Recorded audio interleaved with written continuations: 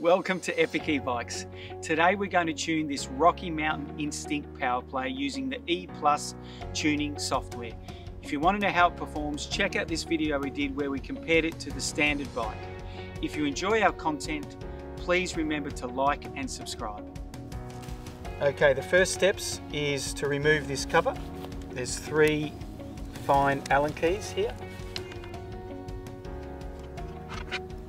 There's one. There's 2.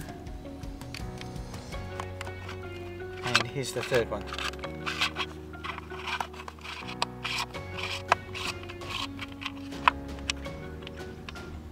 And that's a short one. The bottom one is the smallest. The 2 top ones are the same. Then this just slightly clipped into the cable. So there's the cover. Now what we're going to do is first just remove this cable. That's the power cable, which we're not touching. We're going to get to this cable that's got the green connections on it. Alright, so that's the cable we're going to use to attach to the bike. So we're going to slowly, there's 2 arrows where it's joined together. We're going to slowly separate those. They're fairly stiff, as you can see.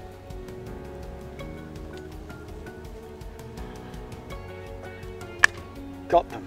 They were quite hard. I've separated the 2 cables with the green band on them. I'm now going to add the special E+ cable to connect to our computer. So ensuring that I match arrow to arrow and just easily put the cables in just so ever so softly until they fit, like that one, and just lining up the arrows